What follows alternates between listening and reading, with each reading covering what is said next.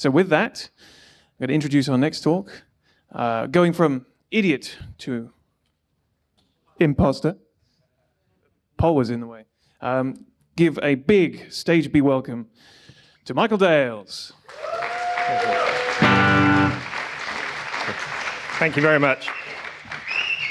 Okay, so this talk, despite the fact I'm stood here holding a guitar, is less about guitars and more about trying to get started in a new field, right? So you've come here, you've had a good weekend, you've gone and seen, say, the hacky racers, you've seen the people doing the forge work and whatever, and you've kind of look at that and you think, that's awesome, but there's no way I could do that. And that's demonstrably not true, because 2 years ago, I hadn't done any woodwork since high school, and yet this guitar I'm holding here, I made from scratch. So the idea that the idea, though, is that anyone can do this, and it is just how do you structure it so that you're likely to succeed and not get frustrated and give up? And that's kind of what this talk is about, and the guitars are just an example for that. So, give you some background. This is Guitar Zero. I bought this when I was an undergraduate, about in 1996. It was the most expensive guitar I could afford. I think it's the cheapest guitar Fender made at the time. And I liked it at the time, but when I got back into guitar playing a couple of years ago, it didn't make the kind of noise I wanted. It kind of, back when I was at university, I wanted to be in Radiohead, and nowadays I want to be in the 60s playing blues. So it didn't really kind of match. I thought about tweaking it, kind of taking out some wood and putting in a different kind of pickup, but the most likely outcome of that is I would destroy it and have kindling, and I'd be sad. So I decided not to, and I kind of left it there. But then, and this is NASA Ames. I didn't go to NASA Ames for 2 months. My other half did, but that left me at home with a lot of spare time. And I got more thinking about what were the problems around, overcoming that reluctance to do the change. One problem I certainly suffer from is I kind of see polished, finished products as atomic. I'll look at them, and if I understand how to do something, I generally think it's easy and trivial, which may not always be true, but that's what I think. But if I see a finished product and I don't know how to build it, I always assume it's impossible. And I'm a reasonably competent software engineer, but most video games I look at, because I've never tried to design a game, I think, my God, I could never do that. And that's, again, unlikely to be true, but that's my instinct. So I spent a lot of time trying to demystify the electric guitar, right? So I had this kind of finished electric guitar, and I wanted to understand a bit more about how it was put together to get over that initial reluctance to meddle with it. YouTube, certainly for if you want to get into lutherie, is a fantastic source of that, and I imagine it is for a lot of topics, but just go and buy books, watch YouTube videos, read wikis, whatever it is you're interested in, someone will most likely have written some instructions of how you get there. And the idea isn't you do those instructions straight away. Building a guitar is really, is hard. Doing the necks is really quite difficult, but the idea isn't you do everything in stage one, you iterate. So this is guitar one. This is the first guitar I built. And there's a picture of it. That's what I wanted. It was like my other guitar, only blue, and it had a different pickup. But yeah, I didn't tackle everything in the first go. I cheated. I bought most of the parts, and I kind of assembled it. The neck I bought, because that's the hard bit. I actually bought the body, but I did leave enough to take me out of my comfort zone. So the body wasn't quite right. I would have to do some woodwork to get it into the shape that I wanted. But a lot of it was already done for me. So I was kind of minimizing the amount I'd go outside my comfort zone to keep it manageable, and everything else I cheated on, and that's fine. The other risk you have with these kind of projects is, I'm going to invest a lot of money, and if I screw it up, I'll be sad because I've wasted a lot of money. And this approach kind of has kind of two benefits. It kind of, so one, I bought the cheapest body possible, which is also why it doesn't work. If you look, the kind of on the right-hand side, there's two potentiometers that should be in that hole, not balancing on top of it. The body literally wasn't fit for purpose. It was so cheap. And there's wood where in the kind of pickup cavity on the bridge, you can see wood where there shouldn't be wood. And so I had to do some work, but because I spent 20 quid on this and not 200, 400, or however much a finished Telecaster body is, I didn't care if I destroyed it. I could destroy it 10 times and still kind of be quids in. So there's, and also, yeah, by doing it incrementally this way, I haven't bought all the complicated tools at this point. So if I get halfway through this and decide, I'm not doing this anymore, I haven't wasted a lot of investment that I can't get back. So having got the bits, I then went to my local community workshop. So this is Cambridge Makespace. I imagine in this kind of audience, a lot of people are already members of Hackspaces. This is just a Cambridge-based workshop where there's lots of people and lots of toys. The thing that people tend to focus on when they see these is, you've got a couple of laser cutters in there, there's a row of 3D printers, there's a glass kiln, there's some screen printing. But that's only half the kind of goodness of these places, and the clue's in the name, it's community workshop. The other half is the community. No one at Cambridge Makespace was building guitars, right? So I couldn't go up and ask someone, how do you do that? Teach me how to do that. But you would just be around other people building things. Either they would help you, they'd see you struggling. Like, I was such such an idiot that I didn't know the difference between a posi drive and a Phillips screwdriver until someone saw me struggling and said, yeah, it'll be a lot easier if you just use this other screwdriver, mate. And kind of that, or there was I could go and ask someone, my soldering sucks because I haven't done it for 20 years, can you teach me how to solder again? And someone took the time to sit down with me and teach me soldering. Finding a place where there's a community of makers near you that you can go and sit in, even if they don't do exactly what you're doing, is just a great way of shortcutting experience. So if you find whatever your project is, if you can find people working even roughly in the same area, go and hang out with them. They will help you in ways that you would never have anticipated. So I did learn a little bit of woodwork. It had been 25 years plus since I'd been in a woodworking shop at this point, but I learned how to use a hand router so I could make the holes bigger. I drilled the holes for the string through, and at the end of it, I had this guitar. This was my first guitar. Who thinks that looks like it could have been from a shop? Right, a few of you. So that's success, right? I cheated on most of that, but it looks like a finished object, and I played that guitar for the next year and a half until I made this one. I never touched my Fender again after that, because not that my original Fender was bad, it just didn't sound like I wanted. I built something and I played it. So that's the first guitar. Now this is also a good point to say, do I really want to do this anymore, right? You don't have to, when you start trying something, it's perfectly valid to say, I've tried it, I don't like it, I'm moving on. Which is another good, the iterative approach to getting into a new domain is a good one, because not only do you minimize the digression from what you're used to, but it also gives you these checkpoints which you can say, is this good or should I go and do something else, right? So I did decide that was fun, I wanted to do some more. So this is Guitar 2. So the idea with Guitar 2 is, again, I will just go a little bit more out my comfort zone than I did with Guitar 1. So, Guitar 1, I mostly bought all the bits and unmodified, and I tweaked one of them.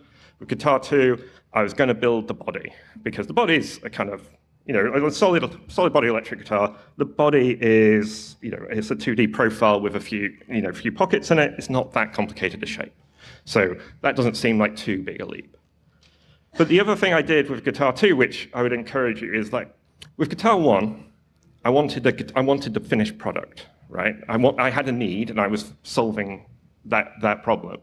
With Guitar 2, I didn't need another guitar. I already had the guitar that I wanted. I just built it. So for Guitar 2, I went and found someone else who wanted what I was about to build. So I went to, in this case, I went to my brother, who's a gigging musician, and I said, can I build you a guitar? And he was like, of course, awesome. And so he spec'd, he wanted natural wood, gold hardware, he wanted it to sound good for his particular genre of music, which I call noise. And it's, this has two benefits. One is, this kind of influence takes you into places you wouldn't normally go, and makes you look at things you wouldn't normally look at. His taste is totally different from mine. Otherwise I'd have probably just built the same guitar 3 or 4 times and that would have got very boring. So there's that, but it's also, there are going to be days, no matter how much you love what it is that you've chosen as your hobby, you're going to hate it and wish you'd never started. You need something to push you through. That's why people have gym buddies, right? It's kind of to give you a reason to still get up on the days you don't want to. And it doesn't have to be a customer in the paying sense. Just find a way to, you could blog about, I'm going to go into this, robot pie wars competition or something, and give yourself a kind of semi-public, or, let your friends know you're going to try for it, just to give you, there are days when you're going to hate it, and you just want some motivation to get over that. So I bought this nice slab of wood off eBay. I learned how to use the CNC router at MakeSpace, and I cut out the body using a 2D kind of vector file I found off the internet. So I didn't learn anything particularly complicated here. I just learned how to use one more tool and applied that. And then I end up with this quite nice guitar body, right? I think most guitar bodies are fairly plain, this one included, but this one looks quite unique. But I didn't have to stretch myself too much. I learned a little bit more and moved forward. And that would have been good had I not broken my first rule and actually tried to move out my comfort zone twice on this guitar. And this nearly undid me, right? If you go into a guitar shop and find a guitar with gold hardware, which is what my brother had asked for, most of them will still have nickel or stainless steel frets. And my brother had asked for bling, and he was going to get bling. So I found a neck that was unfretted. It had the slots in it, so I was still buying the neck, which is quite complicated mechanically, and I didn't have to worry about the spacing of the frets, which has to be reasonably accurate to get the right notes. But I thought, I'd do the fret work. I've watched all these YouTube videos. It can't be that hard.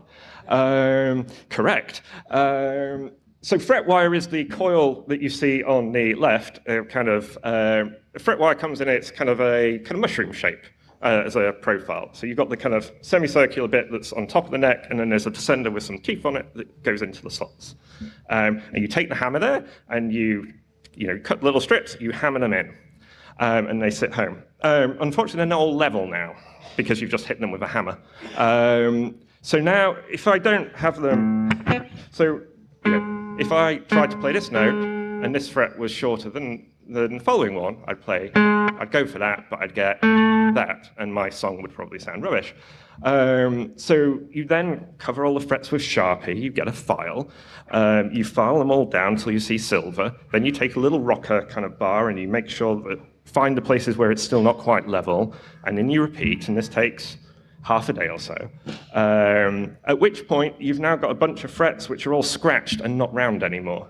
So then you take another file, which is round, and then you put the shape back in. But at this point, they're all scuffed. And so if you're kind of doing that kind of thing, you'd hear it scraping. And so at that point, you then have to polish them. And it's quite laborious and tedious. And generally takes me 1 to 2 days. And it's very frustrating, and this is where I really wanted to throw in the towel. I had to do it 3 times to get it right. And each time I got it wrong is because I was impatient and thought I would just do it quickly. And you can't do it quickly, you just have to put in the graft to get it right. But this is where, knowing that my brother wanted the guitar, saw me through, right? I knew my brother was looking forward to this guitar, and it was worth it, because this here is my brother in King Tut's Wah Wah Hut in Glasgow, which is a fairly famous venue in Glasgow, playing to a room of about 200 people with a guitar that I made him. And that, in all the things I've ever, I've been working in software about 20 odd years, of all the things I've ever shipped, this is the most proud I have ever been, stood in that room watching this gig. I can't tell you, it was worth it. All the swearing was definitely worth it. So that's, Guitar 2. So the lesson there is the iterative approach is good. Don't try and get ahead of yourself, but set up a structure so that if you do, find a way to keep going through those tough days, because they will happen. So I've now done the fret work. I might as well just make the whole bloody thing. So guitars 3 and 4, the aim was to build the entire guitars from scratch. I'm doing 2 at once here because there's a phase in the middle where you're just applying a coat of stain once a day to the body, and then once that's done, a coat of oil once a day to the body. So it makes sense to kind of have a couple on the go. Here is the wood. There's a plank of maple and a plank of ash from the local lumberyard. That maple there is this neck here, and this is the body that's from that plank. I took the planks, I chopped into four, kind of did the jointing on the edge, glued it back to the CNC router. You know, this is all well within comfort zone here now. And now we have to actually make the neck. So necks are hard. I keep saying this, so let's look at why. So there's two bits of wood on this neck. There's the main bit, and then there's the fretboard. And in the middle is a adjustable metal rod called the truss rod, which you can see in that picture there. And what happens on a guitar is when you string it up, the strings pull the headstock this way, right? The strings on a guitar are quite high tension, so they are bending the guitar. And the truss rod, as you adjust it, applies counter pressure the other way, which is why if you ever change gauge of strings on your guitar, you should do a truss rod adjustment to try and get the action back to the right height. But you've got this constant battle between the strings and the truss rod. So, you know, there's mechanical stuff going on there that you need to get right. The fretboard, you have to get the spacings correct. So here, I've got the fretboard with the fret slots on it. I glue it on, then do the inlays.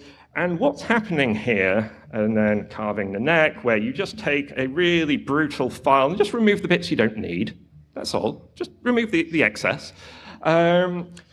It's every time I touch this neck, I'm invested heavily because I started off with a bit of wood. You know, £10 for the maple. Okay, that's not much. I CNC route it. That's a few hours gone. Okay, so £10 in a few hours. Put in the truss rod and the fretboard, now getting up to like 40, 50 quid, plus it's a day for the glue set, you know, and this is a hobby, not my day job, so, you know, time's racking up. Now I've got to drill holes in it for the inlays? Come on. So you get to this point, I deferred doing the neck as I came up with so many excuses not to do the neck today. I'll do that tomorrow when I feel less harassed or whatever. And you just have this in sunk cost that you are never going to get back if you screw it up. And that you just have to get through. And, you know, again, this is where having someone who wants what you're building helps you kind of get over these humps. So I did it, you know, I built my first neck. I was quite pleased. I'd managed to get everything roughly right. It wasn't perfect, but it kind of looked okay. And then I was just finishing touches. I was putting on the tuning pegs here. First screw goes in at the bottom, fine. Second screw goes in at the bottom, fine. Third screw, as I'm torquing it, the head snaps off the screw. So, and there you go. I've just turned, I can't put a screw in here anymore. I can't put machine heads in. This neck is now useless. I was upset. But this is, again, where community comes in. So, like a lot of people, I have an Instagram account. I have a separate one for guitars, so I don't bore my friends too much. But I post pictures of guitars in progress, and I follow a lot of other people building guitars, professional and amateur. And they follow back because they're doing the same. They just want to see what other people are building and how they're doing it. And in general, the temptation is to post your success. Isn't it awesome? Look at what I built this. Right. And that's what we do, and that's fine. You should be proud of your accomplishments. But also, you should post your failures. So I posted this picture, very despondent, late at night. And in the morning, I woke up and found that I had 3 messages from professional luthiers around the planet saying, oh, don't worry, that happens. Here's what you do.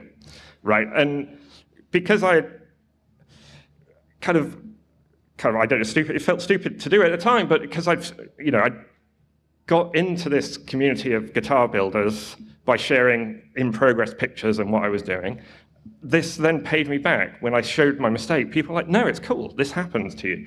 I got 3 techniques. So being an engineer, I reproduced the problem. And so I only have one shot at fixing this if I'm going to save it. So I got a bit of wood that's got the same physical properties. I put some screws in it. I sawed off the heads of the screws, and I tried the 3 different approaches. In the end, I found you can drill to the side of the screw that's lost its head, and if you do it, you can see there's a faint pencil mark of where the machine head is going to be, so I'm doing it on the side you won't see. I was able to drill a hole and wrangle out with some needle nose pliers the screw, and you can see I slipped at one point and gouged the back of the head, which was annoying. But that sands out, then the standard woodworking technique of filling a hole is toothpicks and wood glue. And then at the end, you sand it all down, and then this is it. There's a dark patch here. I don't know if you can match it to that, but that picture there, this neck failed. And if I hadn't spent 5 minutes telling you, you'd never know. Which brings me on to the other benefit of having someone who wants what you're doing or is keen to see what you're doing. As a maker, you often just see how far short you fell. Like, I had this objective, I came, close, but it wasn't what I wanted. And so you see a negative. It's hard to see the positives in what you do. Whereas my brother didn't have a guitar, and he then had a guitar, and he thought it was awesome. And I look at this guitar, and I see all the places I went wrong. If you get me later, I can give you a big list. But everyone I've given this guitar to and let them play it, they go, oh, that's awesome. And that's why I really get a kick out of giving my guitars to people to play, because I then get to see the positive in it. So that's another way. Find a way to make sure you see that positive side, not just the bits where you think you fell short. Amp 1, I didn't want to build an amp, so technically this is a failure. What I wanted to do was build more guitars, but again, it's simplifying. So this guitar was the last one I did where I just found the design files on the internet and copied them. What I want to do is do my own designs eventually, but 3D modeling is hard. And so, again, let's keep it simple. An amp is a box, right? So as my first project of 3D design and kind of manufacture, I made a box. It happens to be a useful box, because this is, I kind of cut it out, and there's an amp. But it's the same principle. How can I dumb down the problem that I'm trying to solve, or find a stage, a stepping stone on the way? Because then the next guitar was done in 3D design, and it kind of looks kind of recognizable. So that guitar there was made in MakeSpace. The wood was done on a CNC router. I laser cut the scratch plate. I 3D printed the controls.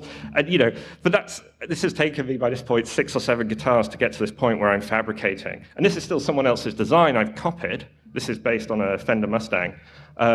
Next guitars will be my own design, but it's taken me getting on for 8, 9 guitars to get to that point where I wanted to, in theory, get to all that time ago.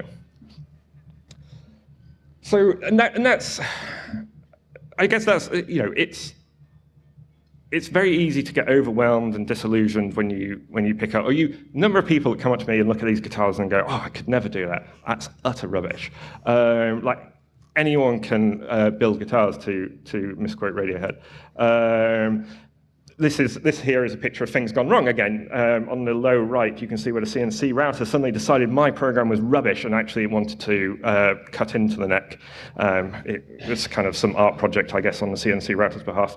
But this is me fixing it manually. And that forced me to learn about templates and routing out by hand, right? Turn your mistakes into a lesson. Just how it's gone wrong. I was very despondent when this happened, but I found a way to learn something from it. So this is my kind of list of things the rules I try and apply. And if you do project management or kind of engineering of any sort, lots of these will be familiar. Just apply them to your hobbies as well. And it's just, you get to have fun. You get to stand in front of a room full of people with a guitar that you made, which is a kind of fun sensation. That's the other thing I do is I write up each week. I have on a blog. I make sure I write up every week what's worked and what hasn't worked, and how I think I'm going to fix it. Yeah. It's kind of a weekly scrum rather than a daily scrum, I guess. But again, it's public. I've got people who've sent me emails saying, oh, I had that problem, thank you for sharing. But it's as much just a tool for me I know people are watching it, and if I don't post for a week, they're going to think I've given up. And it's kind of just another structure to try and motivate me to keep going when things really suck. And I say, a lot of times they really suck. But it's just getting through and enjoying the upsides.